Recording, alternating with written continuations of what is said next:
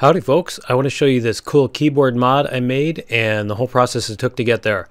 This is not a how-to video, this is my adventure in a do-it-yourself project.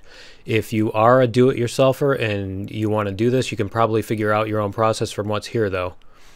So to start, I was inspired by this video on changing the layout of a keyboard. Since I just wanted a MIDI controller, I picked up a cheap one, the Keystation49 from M-Audio, or M-Audio? I don't know. I opened it up to see about swapping keys around and ran into this. Whoops. So here's the thing. The keys are fused together. I thought of just taking a hacksaw to them, but then they wouldn't be able to attach to the back. So that's the first problem. The second problem is that the keys can't simply be rearranged however you like. It doesn't look like it until you pay close attention, but the keys on a piano keyboard are actually not all the same shape. So even sawing them apart wouldn't be enough. The only other thing I could do was somehow make new keys, but I didn't have a way to do that. Until Christmas! You see, we got a 3D printer for Christmas, and I realized, hey, I can now make plastic in whatever shape I want. The keys are plastic. There's a connection here. So I went back inside the keyboard to get ideas, and I came up with this one. The first thing was to overcome the different shaped keys problem. The solution to this was to make them all the same width, meaning the white keys would all be thinner. The main idea here is that this plastic piece is screwed into the rail that holds the keys and stays there permanently. Then it has slots in it that are matched by the tabs on the back of the keys. So you can just swap out the white and black keys without having to open up the keyboard. The thinner white keys could then be widened by some piece that sits on top of them, based on where the other nearby keys are arranged. This might have been a good way to do it, but before I got that far, I ran into the idea of a Janko keyboard. A Janko keyboard takes a different approach and has all keys being the same size, and you'll see in a minute as we put it together. This is amazing for a shifting layout. You don't have to move the keys, only change colors. This means they don't have to fit into tabs, and groups of them can be screwed permanently into the chassis. As soon as I saw this, I knew that was what I wanted to do. So here's the design and how I put it together. The first step is to open up the keyboard and remove the original keys. You have to open the chassis with a bunch of screws, and then once inside, each octave of keys has a few screws holding it in place. Remove all of these. The new design has keys in groups of 4. I chose this because a set of 12 was a lot longer of a print. And with groups of 4, there's still one screw hole already available to permanently attach this group of 4.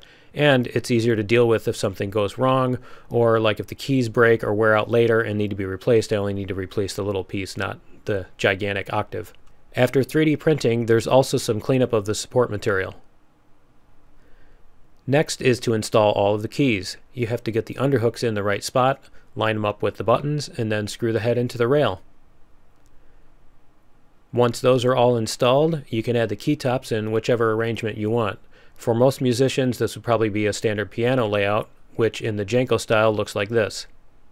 I also plan to design and create a separate version of it that doesn't have removable keytops, but for myself, I want to be able to rearrange the keys for different tunings. Some of them will be 12 keys per grouping, but some will be any other number like 7, 9, 13, or 22, for example. Anyway, adding or changing the keytops means I had to put holes in the keys that match up with the pegs on the keytops. What I learned quickly about 3D printing is that the size of the things printed varies enough that it requires another layer of problem solving. The trick is both the holes and the pegs vary in size and on both sides, so the variation of your fit for a key and keytop is 4 times as much as the error bars in printing size.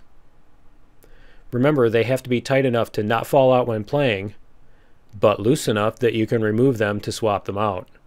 Since printing the pegs too big obviously doesn't work, and printing them close to the right size will result in tons of wasted parts, I printed them on the small side and came up with this high-tech solution. Putting tape or paper in the hole to fill in the gap and add the needed friction. Once you've put it all together, you have a playable keyboard, and thanks to the design, I can also arrange it for any tuning I like. I have 2 different designs because I built the 4-row version first, but later decided to try out the 6-row. The spacing between keys is pretty even, though sometimes you will get the edge of a key touching another. As far as playability, it works well, and I can even do glissandos on it. But I wouldn't let a kid mash on this. I don't think it has the same tolerance as a regular keyboard for sideways stresses and being beaten on and that stuff.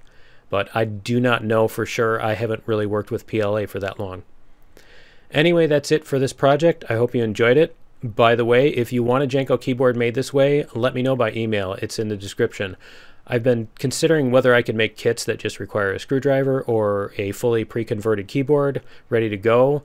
I've been trying to figure out how many keys, how many rows, because there's different size keyboards and everything. So I don't know, and this is such a niche thing that I don't want to build anything before I know it'll be worth the time and effort to do so. Anyway, thanks for watching, and see you in the next video. Later.